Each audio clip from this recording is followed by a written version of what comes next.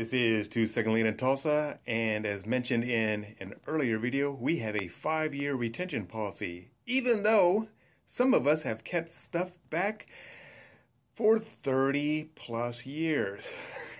Just slightly psycho. Okay, well, I have my 1, 2, 3, 4, 5 full years. It's nearing the end of this year, so technically I could get rid of this because even at these 5 years right here, we are exceeding the 3-year requirement. Okay, that 3-year requirement is set by one entity and the 5 years by another. But notice that one's white. That doesn't match the other black ones. Plus, this white one is slightly narrower than the other ones on either side of it. This one is slightly narrower, and so is that one.